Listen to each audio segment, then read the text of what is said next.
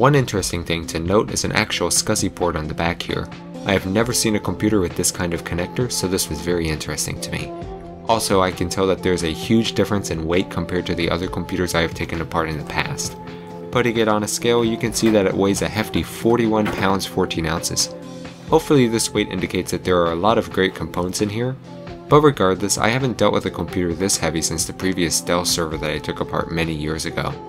Anyway, as with the other Dell computers, we must ensure that the latch is disengaged, which needs a little force to slide out of the way. As you can see, I'm having a lot of trouble using my fingers, so I employ the use of some wire cutters to try to press it in place. So now that it is disengaged, we now press on the button in the front and the side panel pops right off. And now as you can see, it is not just a computer but a workstation, and I can say in advance that we have some great parts in store for us. You can see a diagram of the computer's internals, and I think that is really cool. You can also see some additional instructions with easy to read pictures inside. So we just pull on a green latch and put the power supply to the side.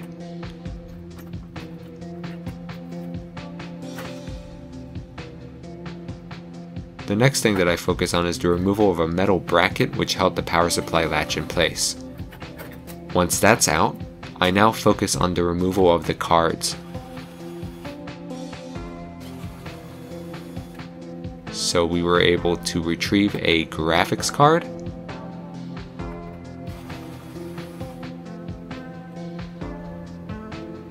as well as a modem card. Depressing on some green tabs, we take off an airflow shroud, revealing 2 slot processors. I take out the fan and depress on a connector, and then begin to take out some rather large screws. 4 oversized screws are then taken out.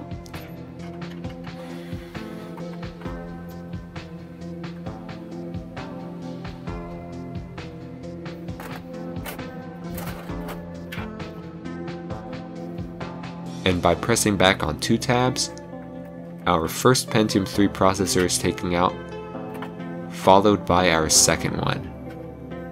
Now once those are free, I begin to disconnect all of our cables connecting our drives together. There are quite a few in this particular workstation.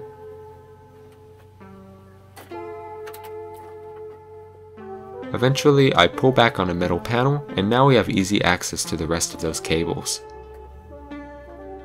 Many wires are disconnected here, including a rather colorful SCSI cable, which is a first for me.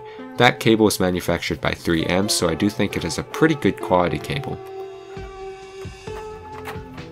Once all the wires are loose, I then try and take out the drives, but it's very difficult to do so at this time.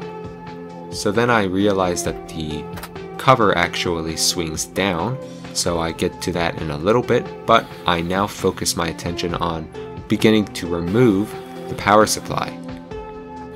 So basically all I need to do is take out some screws, so I begin to do that.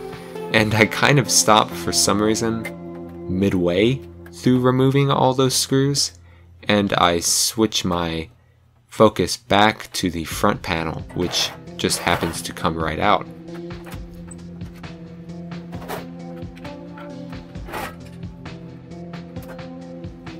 So here we have access to the drive, so we squeeze some tabs and remove our SCSI hard drive, a CD drive, and a DVD drive. In addition, there is a small green tab which I depress on to remove the floppy drive. Now the front panel is almost bare, and the only thing I have yet to remove is a small LED and button board. By removing just one screw,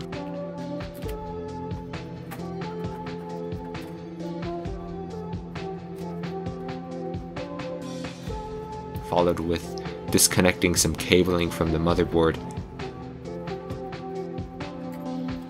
I then just kind of leave it there and put it to the side, and I focus on that later. Placing the computer down, I now focus on the motherboard itself. Now it is quite large. It's about 1.5 times as big as a standard motherboard, possibly even double the size, because it's quite long. I mean, it has to fit 4 IDE drives, 2 slot processors, and 4 memory stick slots, all in one row. so it's quite compact and it has to be quite big as a result. So basically I just take off the brackets that hold our slot CPUs in place with a Phillips head screwdriver and continue to remove the rest of the screws holding the motherboard in place.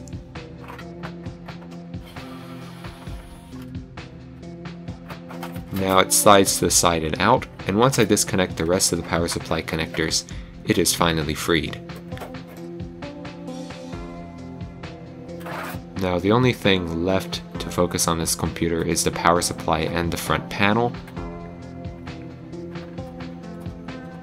That front panel board pretty much just gets unplugged, and once I unplug those, the wires kind of get routed back into the case.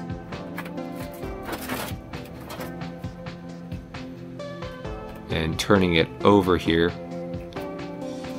I then focus on removing just the rest of those screws to finally make the power supply free. So yeah, basically the black plastic part is removed to better access the wiring, and it actually reveals a small case fan. And once enough screws on the enclosure are taken out, I pry the case open and retrieve our rather unusually shaped power supply. After that, we are finally done. So in this rather packed computer, we get the following: some unusual screws, a lot of wires and cabling of various types and styles, an LED button board with wire, a strangely shaped power supply, a floppy drive, as well as two types of optical drives, a CD and DVD drive. We also have something that I have never seen until now, which is a quantum SCSI drive, which we will go into my personal collection because I think that board is very nice to look at, and I want to keep it around for a while. In addition, we have a giant motherboard, as well as a video and modem card, two fans, as well as two Pentium 3 slot processors. So, aside from missing some memory, the computer's pretty much complete, and a very good one at that. So I hope you enjoyed all of the computers that I have torn apart in this series, but I am not done yet. So coming up next time, I will showcase the overall results of this hoard and see just how much we ended up getting in the end. So I hope you enjoy that video coming very soon. So thank you so much for watching, and I hope you have a great day.